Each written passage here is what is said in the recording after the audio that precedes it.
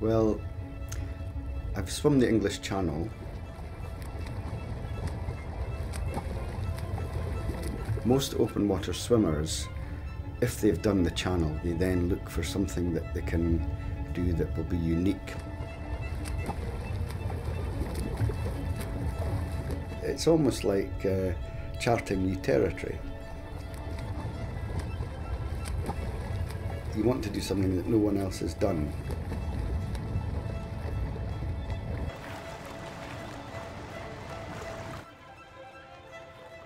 About 1,000 people have swum the English Channel since 1875.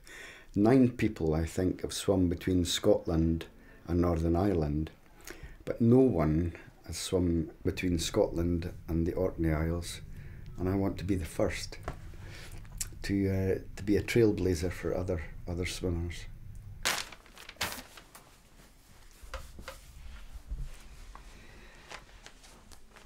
Right, so the shortest distance from the Orkney Isles to Scotland, the mainland, is from here, from Burrowness to Duncan's Bay Head. That's 6.5 miles.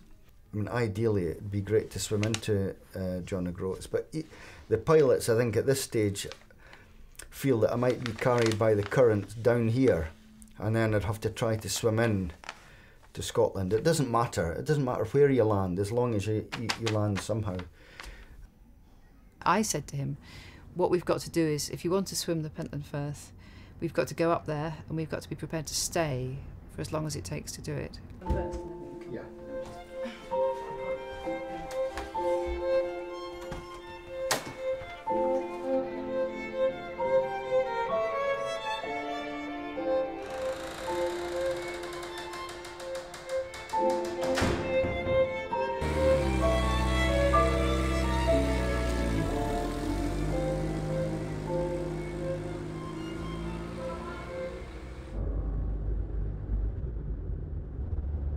I met Frank 11 years ago. We were both freelance journalists at that time, and I was active in the NUJ, the Journalists' Union, and I was chair of the freelance branch, and he came to one of our meetings. Well, you know how when you meet somebody, there are the stages of you find out things, and I think you're very influenced by them when you fall in love with somebody. We were driving somewhere and we got talking about cold water swimming, and we found out that both of us had this love of jumping into cold water in the middle of winter. And that was just amazing, because that was something I've always done. I always loved seeing Frank swimming. It was like he's most himself somehow in the water.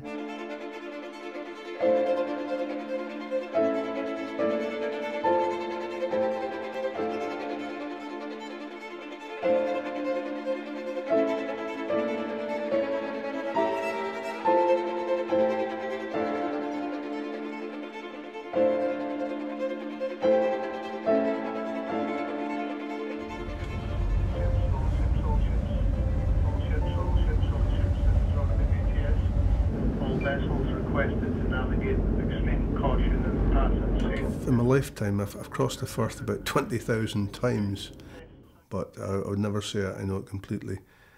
And every crossing, I learnt something new. I do have the uttermost respect for the Pentland Firth, and I think anybody that doesn't is a fool. But you'd be amazed at how many people have gone through the Pentland Firth on small boats and survived, not knowing that it was just there to get them.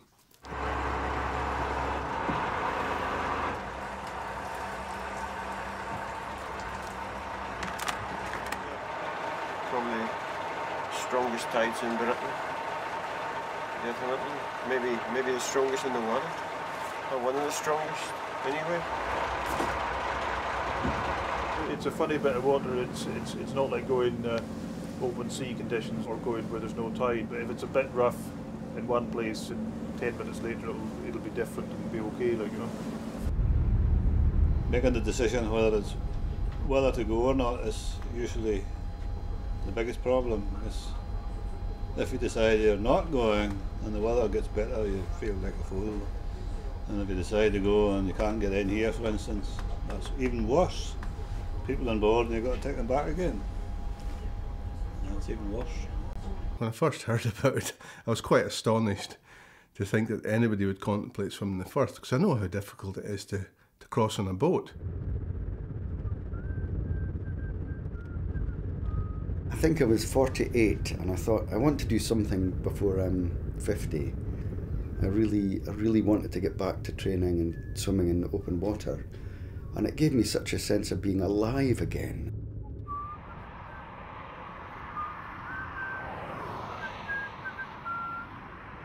The English Channel is a unique swim. You know, people from all over the world come to do that swim. And for me, age 50, it's the greatest physical thing that I've ever done. And it took me 16 hours, 48 minutes and 20 seconds. And the 20 seconds were the best 20 seconds of my life. It was great. Crawling up on that beach is absolutely magical. They dropped off Roz. They took her ahead of me, and she swam in with a waterproof camera down her costume. So it was great. You know, when I got up onto the beach, she was there. And there's a photograph of Roz and me, and I've got my goggles up like this on my head. And, you know, people say, "Oh, you look so happy."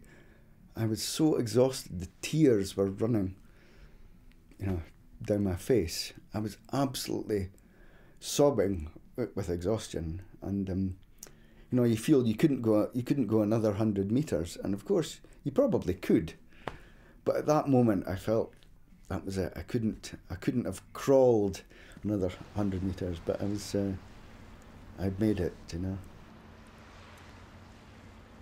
I remember when it really started, we were sitting in this sort of grey Orkney day and looking out over the hills of Westray and the Bay of Firewall. And then we were looking out at Papa Westray, and Frank mentioned that he'd quite like to swim to it.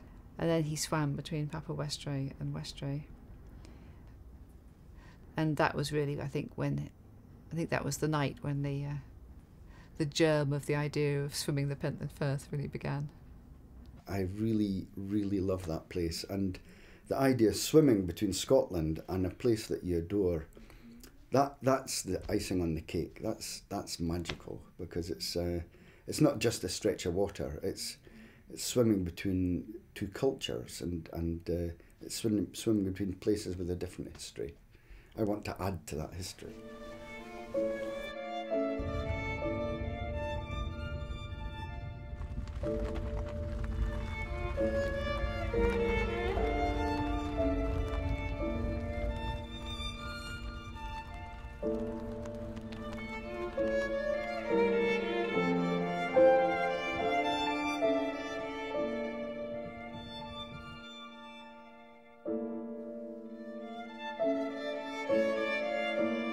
How exciting we've got here.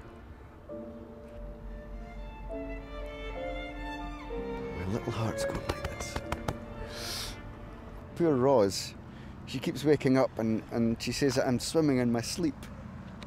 The strange thing, I was dreaming about it last night, and I was swimming, but I couldn't find a place to land. I don't know what that means.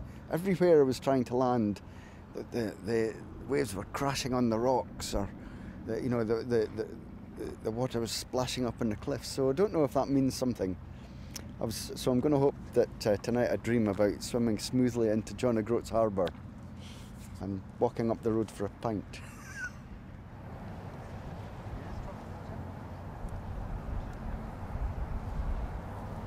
The conditions have to be right, and I don't know what right is for a swimmer, because nobody's any experience of crossing the Pentland Firth at 1.5 knots, which apparently is the speed that Frank's swims at. The only other person I heard about in that area was someone that fell off a tanker, but got picked up by a coaster that was following it. The Pentland Firth has been described as the worst piece of water in the world. There's not a soul that I've talked to that sailed through there that has anything good to say about the Firth. You can see the change in their face. You can see the blood drain when they reminisce. The currents that go by there are, well, on the chart here at 9 knots with spring tides, 9 knots, 9 knots. There's one at 12 knots. and you can get it up half as much again in extreme conditions. It's not like an even sea, it's just comes in at all angles and nasty stuff. You can't beat experience as far as this type of work goes. I like to think of enough knowledge to steer clear of the worst things that can happen in the Firth. And it's just a graveyard for ships. I've just been reading a book about the building of the Scottish lighthouses, and there was a reference in that to the Pentland Firth being known as Hell's Mouth. Ladies and gentlemen, may I have your attention, please? Would you please listen carefully to the following safety announcement? The tide and Particularly violent and dangerous when the tidal stream is opposed by gales in the opposite direction. And in some ways it puts into words the fears that you have underneath about what's happening, you know, in the water, beneath the surface. It just suggests to me at certain times a day that we just couldn't cover that stretch of water. We'll have to rely on the wind blowing in a particular direction, as well as the tide going in a particular direction, as well as the currents being right. If any of them are not, you know, if any of these are out of sync, I think we're in deep trouble, and it would be impossible. I've been across that stretch of water lots of times on a ferry, and even on the ferry you think, wow, you know, is it possible? Could anybody swim this? I'm going to have a go. I mean, I'm determined to do it. I've got to do it before I'm too old.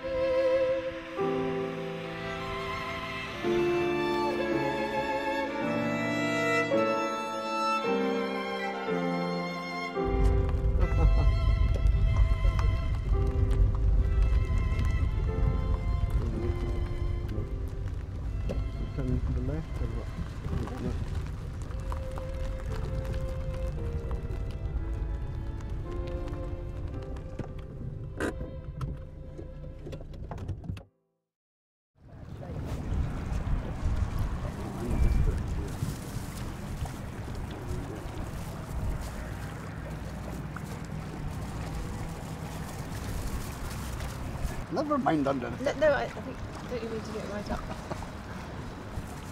This is St Mary's, and that's the pier, so we're on the end of that pier. And I'm just trying to see if I can see where this pier that he's going to swim to is. See you in a bit then, Rhodes.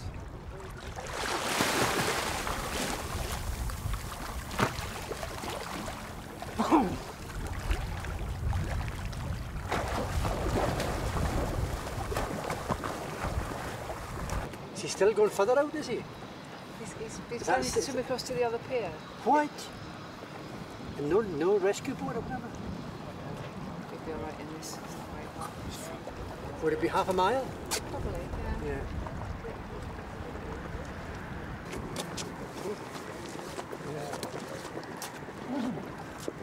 You can have an initial body shock where you can't breathe and you know, you feel very uncomfortable in the water. But the long-term effect is the most dangerous, and that's hypothermia.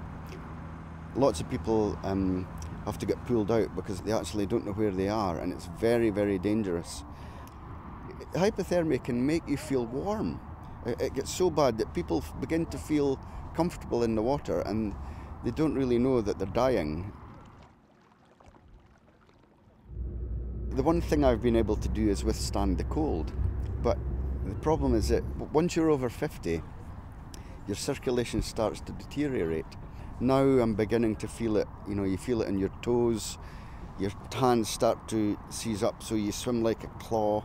So you begin to realise that time's running out, you know. So that's why you've got to do things while you still can. Well, you managed to reach down. I don't know. You have to stand up. Oh, that's great. Oh, God.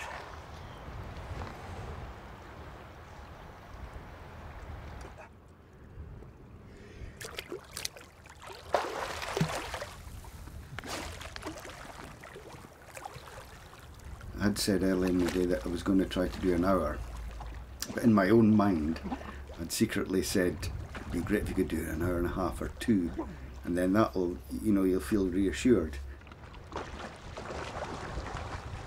He always says he feels much better after the first half hour or so, or after the first hour. He starts, you know, he often says, I didn't get into it for the first hour.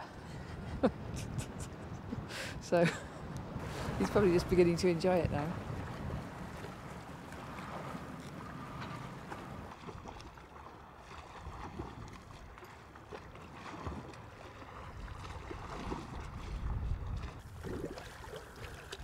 Whew. How long is that? 3.5 hours. 3.5. Yeah. That's good. How are you? Cold. That was freezing. Well done. Good. Oh, that's a good measure, isn't it? Yeah. I can still talk. That's another good sign. Of course, I really admire Frank. When I see him in the water, and when he swam the channel, it was just unbelievable. There he was for 16 3/4 hours. He never let up. He never slowed down. He never for a second lost his focus. He was just swimming with everything in him, absolutely determined to do it. And that's incredibly impressive. I really admire that. And knowing that if it was at all possible, he was going to do it. It's not like the English Channel where the water goes one way for so many hours and another way for so many hours. You can account for that. So even if you get carried sideways for a few hours and the tide turns, you get carried back. So you're going to end up where you want to go. Pentland Firth's not like that. There's so many tidal streams and eddies. You know, initially I said I was astonished to think that anybody would try it, and in fact I was actually quite concerned when Mungo spoke to me about someone swimming the Firth. I thought, you know, it's quite dangerous. Depends if you can time it right, and it depends who strong wave comes in. You see, you'll go down that way, and then it'll start to carry you maybe a bit more that way, and when you get further down, it'll be starting to carry that way, because by the time you get across there, it'll be even, like. Mm-hmm. It will be. And unless you're going to run across on the surface. Really? Yeah. Because it doesn't stay slack, and it's a long way. We don't know how much help you're going to get for the tide. Mm-hmm. That's the problem. Mm-hmm. Or how much hindrance you're going to get at the other side. Mm-hmm. Okay. If he goes out north of the Lothar, like out off the back of the Creel or somewhere, Yeah.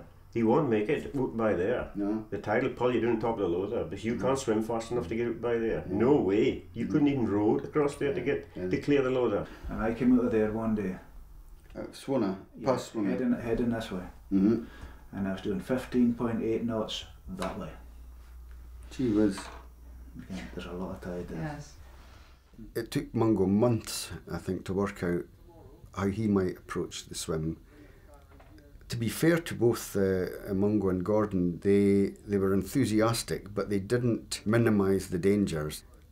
All the barriers that we might face were indeed placed in front of us.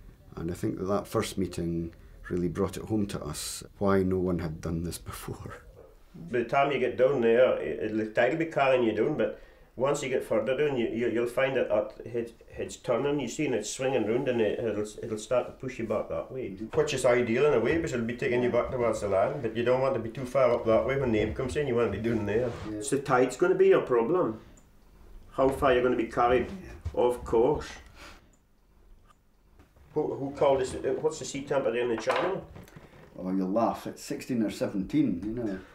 It's a lot warmer. But I know that. That's almost about twice what it is here. That's why I drink my coffee at. Well, when people get hypothermia, usually they swim in circles or they go backwards, they don't know where they are. And what we'll do is we'll work out some questions in advance that Ros can ask me, like my telephone number, or, you know, how many children I have, or what my wife's name is, all these sorts of things. And if I get it wrong, she'll leave she'll leave me in the water, yeah. They get the name wrong, you had it. Okay, I'll speak to you about 2:30, and we'll just see how it's flowing then. Okay?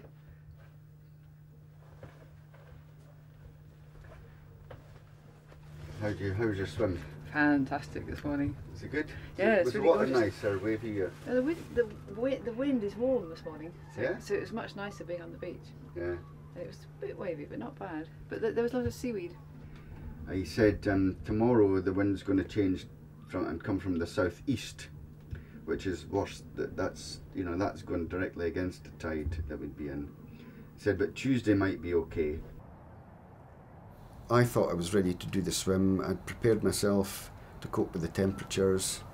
There was a phone call every night, and Gordon Wiley said, sorry, it's cancelled tomorrow. The weather forecast means that it's not on, or the winds are going to be too high, or I'm not prepared to take you out, it's too dangerous. So that was very frustrating for that first tide. Okay, well, look, that's thank you for that. That's that's sort of drawn on your experience. We need to know that. Well, shall I phone you tomorrow? Oh yeah. No, I mean for Wednesday. Phone you about this time for Wednesday. He's down at Berwick. Looking out, and he says it's absolutely hellish.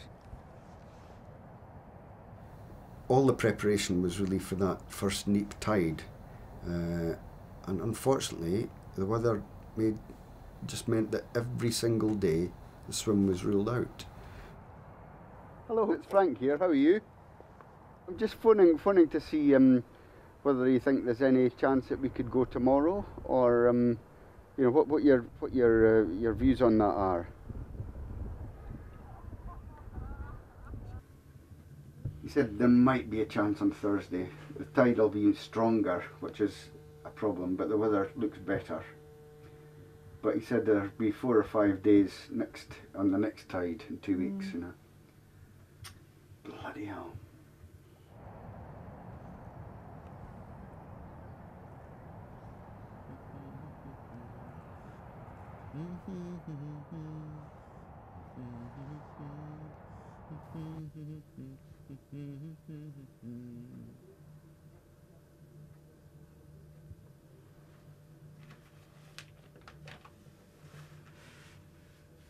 The longer you have to wait, the more frustrating it can be. And if you're coming to the end of a tide and there's 1 day left and they say, well, shall we go or shall we not, you'd obviously want to take the risk, even though the conditions might not be suitable.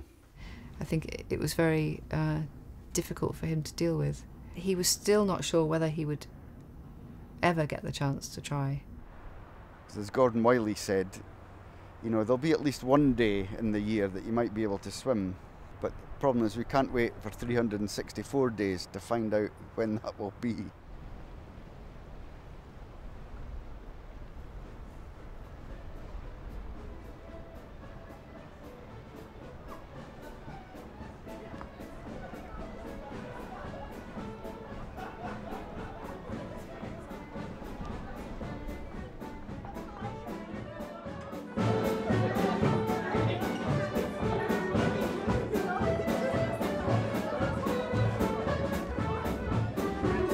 Waiting for the swim is one of the greatest occupational hazards of a swimmer. It's almost like the tides or the weather throws it back in your face and says, how dare you think you can take us on?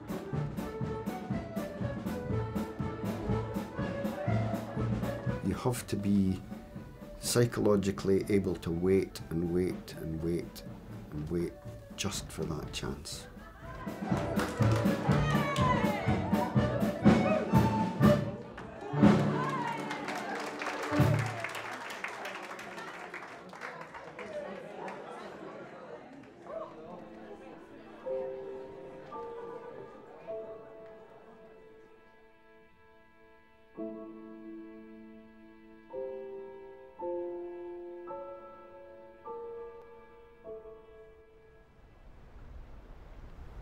Some people, seemingly some of the fishermen have been talking on the radio about this crazy idea of swimming the Pentland Firth. Had anybody ever heard of anything so ridiculous? And yet others, the ferry pilots and people who have bigger creel boats, they think that it is eminently possible, and you just have to get the tides right. But that doesn't explain why nobody's done it before. If it was possible, I'm sure it would have been attempted more frequently. This is at the slack water. This is the slackest it'll be, and you still see that turbulence going out there. We've had to delay for nearly 2 weeks until there's another neap tide coming up, and we hope that we'll be able to make the attempt then. And in between I've been doing lots of practice swims and trying out the water, going out with the boat, trying to swim in different conditions, and now we're narrowing down the place that we may be able to set off from. Throw it in here, do you think? Yeah, don't throw it too vigorously. Speed of it. Feel a bit that buoy. Yeah, look how it's pulling that buoy. It's making a wake.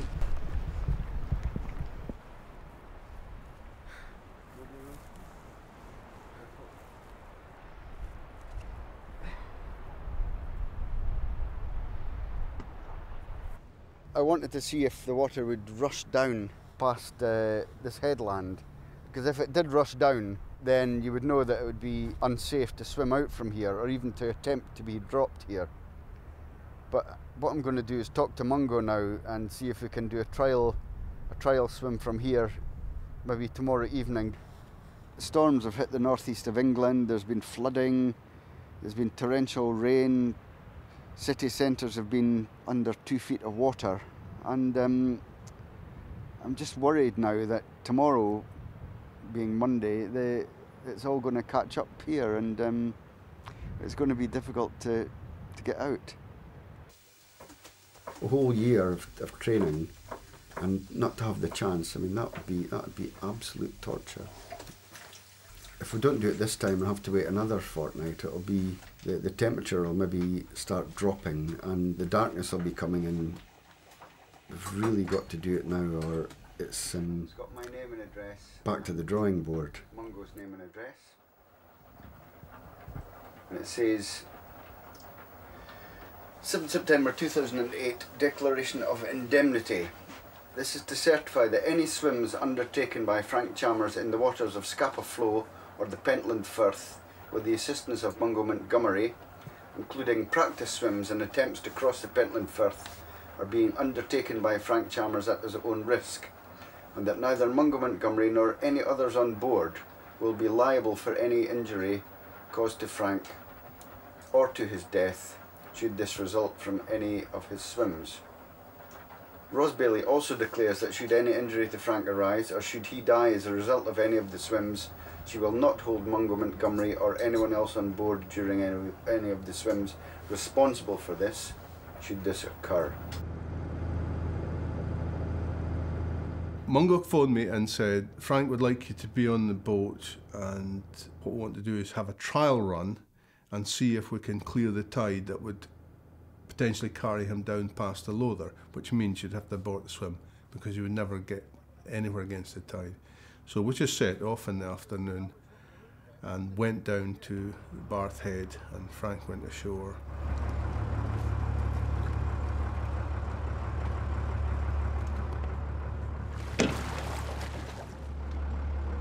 When he starts to swim, if he's starting from the boat, he's got to be able to first swim ashore, and then he's got to be able to swim out from the shore.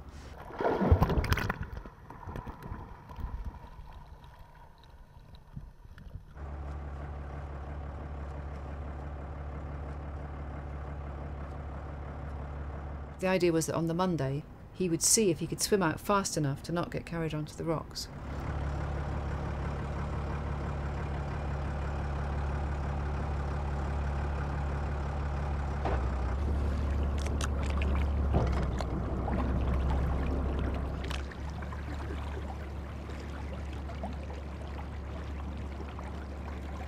It was just the most fantastic day. I mean, the sea was just glassy and the sun was warm. So as we were sailing down, we were both just feeling desperate that he wasn't going to be able to swim on this day.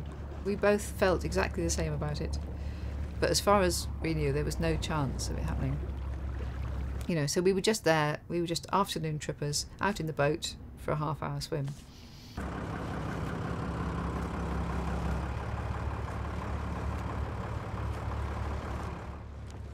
I could see that he was just going all out for it. I knew that what he was going to try and do was to swim so fast and so well and so strongly that somehow Mungo would agree to let him have a go. It was all working absolutely perfectly, just as, you know, we'd hoped it would. And he swam on, and he swam on, and he swam on, and he swam on. And then there just came this wonderful moment when Mungo said that, yes, you know, okay, we'll, you know, let him have a go. But he said, don't tell Frank yet.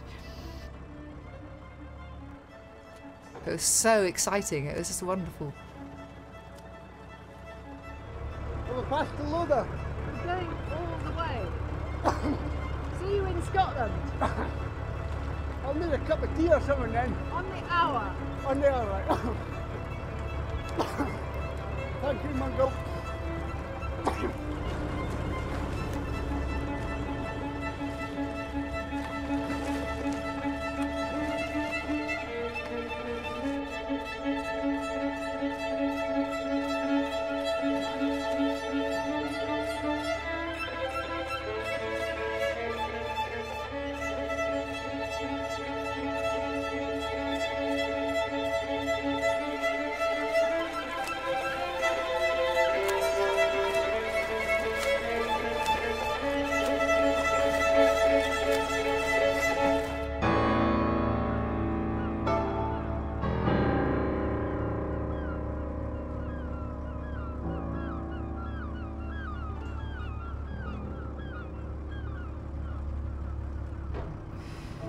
See you in Scotland, I think I said.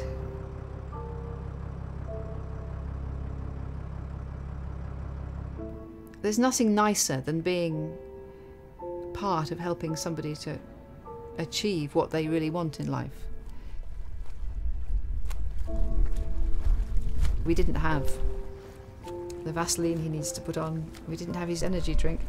We had all this food in the caravan that we were going to have on the big swim.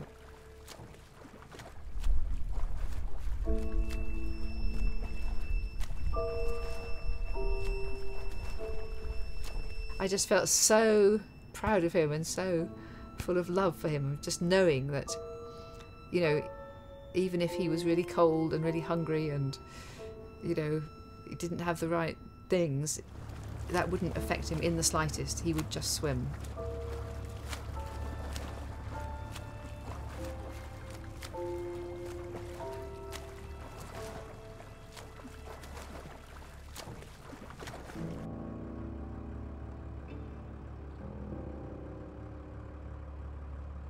I come from Dundee, and the school I went to had a swimming pool. The swimming pool manager was also the secretary of an open water swimming club. So once a year, the kids at the school, if you were a good swimmer, you were allowed to train up to swim the River Tay. Suddenly you felt you could do anything. To be able to swim across a freezing cold river for a mile when you're 12 or 13, you feel that, you know, nothing's impossible.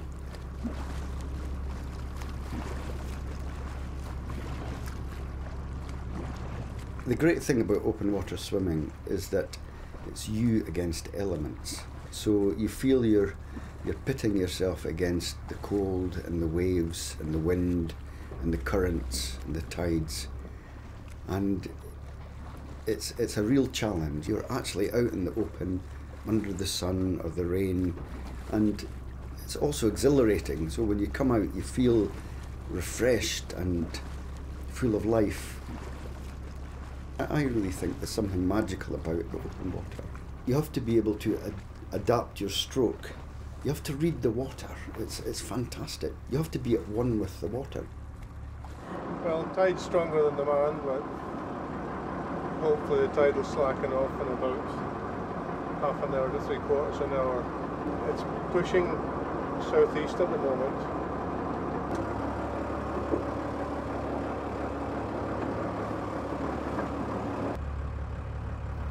On some of the bigger swims, you know, you can swim along and you see fish underneath you.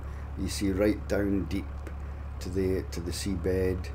You have to swim and untangle yourself from seaweed. You're swimming alongside a boat, a safety boat. So there's that umbilical cord between you and the outside world. You're communicating quietly with whoever's in your boat. They're just keeping an eye on you all the time to make sure you're safe. Oh dear, yeah. Well, maybe longer if you have. Got another bit? It's a very, very pure relationship that Ros and I have when she's on the boat, because although a lot of things go unspoken, it's really reassuring to know that somebody is there just looking out for you all the time.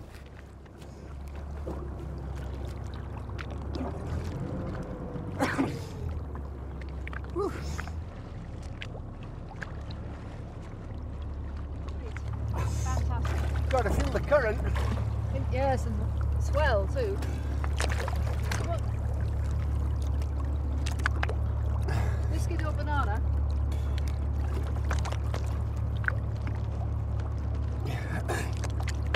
Didn't a bit of sugar in. Oh, sugar.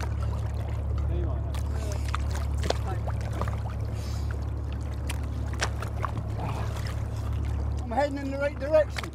Oh, good. Just keep aiming for the sun.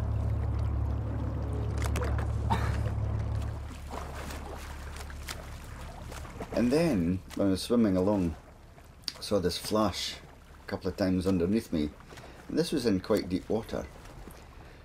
I thought, what do orcas look like? What do killer whales look like? But then I saw these two beady eyes looking up at me, and this seal on its back, just swimming effortlessly underneath, about 6 feet away, looking up, mirroring me. I always feel that Frank's like a seal in the water. And then seeing them swimming alongside him, they do look so like him, with their round heads and their sleek bodies, and just coming to look and just being in touch with wild creatures like that. It's amazing.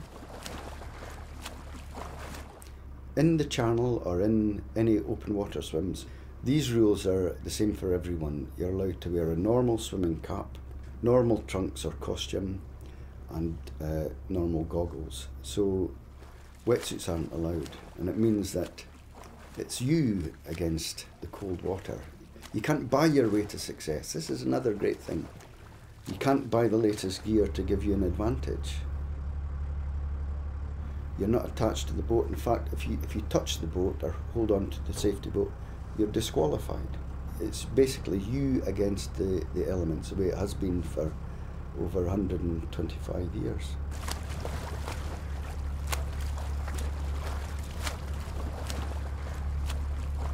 You have to get into what they call a zone. You have to detach yourself, because the cold and the pain in your muscles and the isolation is so strange. You've actually got to detach yourself and be somewhere else, so you forget about everything else that's going on around you. You just focus on your swimming, and you know the time between feeds. It may take half an hour between each feed, and it goes like 5 minutes. And sometimes you do things like you count, or you sing songs to yourself in your head, and you know, I go over lots of different verses, and I sing one or two that I've written myself about swimming. The problem is if you forget the words to your own songs, that's a good indication that the cold is getting to you.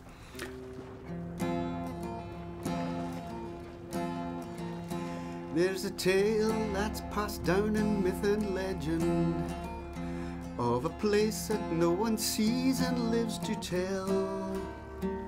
Some say it's the entrance to Eden, and others the gateway to hell. They say that the women are like mermaids, and the men are like gods down from on high. They just never be tempted by their welcome.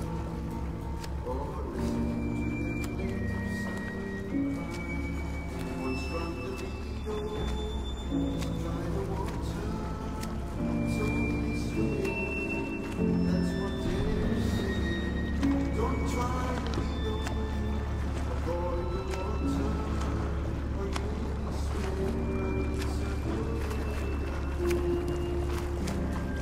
kept looking round, and sometimes I didn't really see all of the boat. You know, if you're at the top of a swell or at the bottom of a swell, the boat had disappeared. You could see the masts.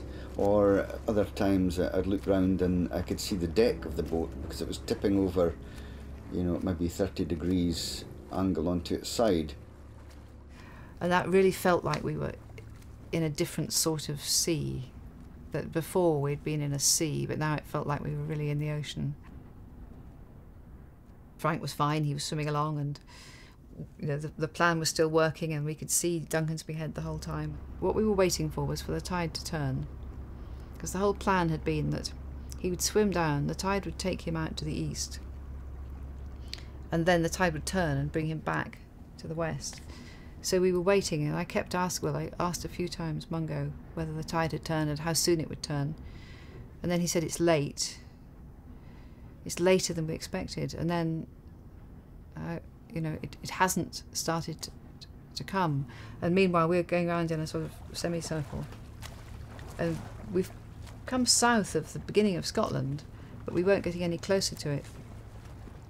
And then the worst of it was that the sun was coming down. And so we're moving around in an arc and the sun's coming down, and it was obvious that there was less and less chance that he'd be able to do it. How are you doing? Well, I don't think it would be getting any nearer here. The tide's soon going to help. You just have to swim a bit and then the tide will turn. Good. And that will make it easier. Do you want some Mars bar? Or banana? No, thank you. Biscuit? What? Biscuit? No. Oh.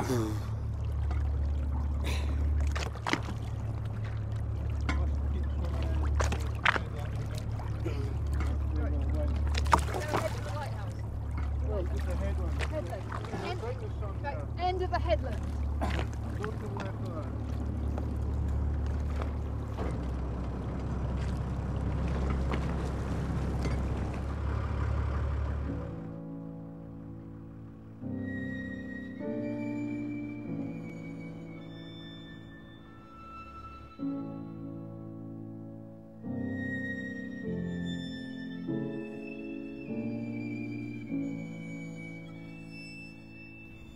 And as the sun was getting low, I could tell how quickly it would start to get difficult to see him.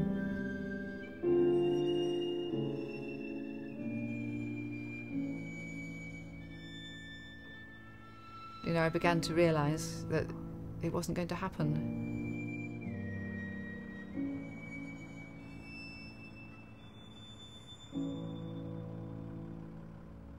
I think I could see that Frank had come to that conclusion. I saw him looking round. It was almost like he was expecting me to tell him to come in. And Mungo said, well, he and Willie had just been talking and they decided that they'd come to that conclusion.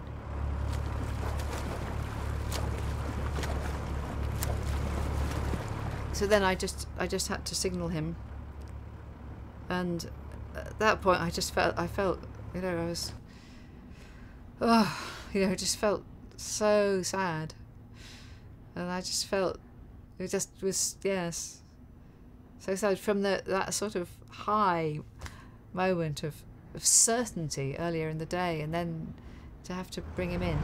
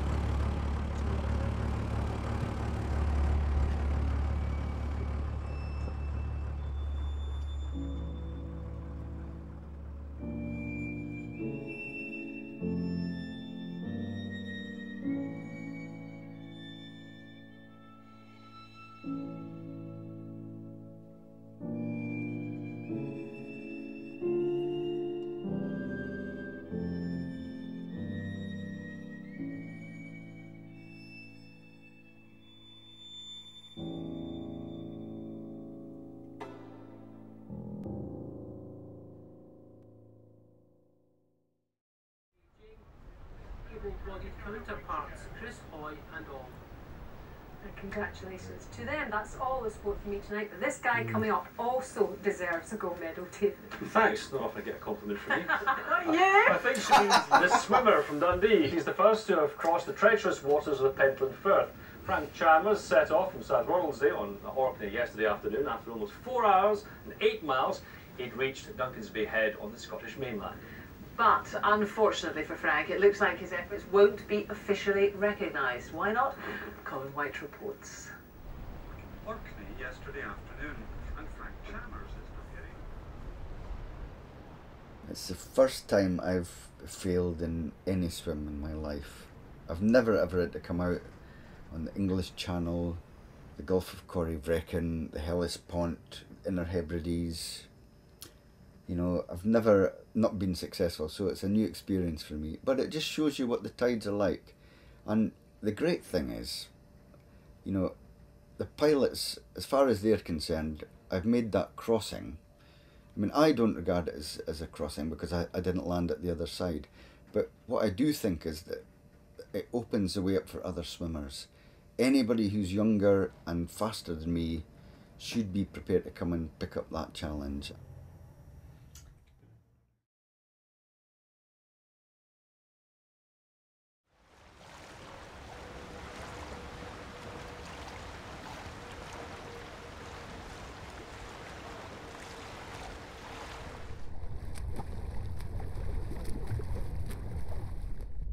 I often wake up in the middle of the night thinking, I wonder if it's possible to swim across the River Tay on New Year's Day. There's a book by Virginia Woolf called To the Lighthouse, and it made me think, oh, there must be hundreds of lighthouses around Britain. People could swim to the lighthouses. That's what keeps me awake at night.